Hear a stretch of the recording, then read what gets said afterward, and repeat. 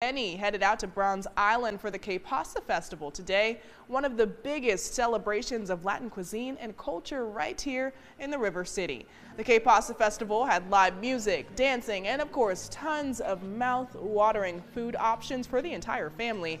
8 News was there earlier and got to speak with someone who came out for the second year in a row. Opportunity to see the Hispanic community all together in the same place, to see different business that the Hispanic community has. Sounds like a lot of fun. We have a full recap of the event on our website at WRSC.com.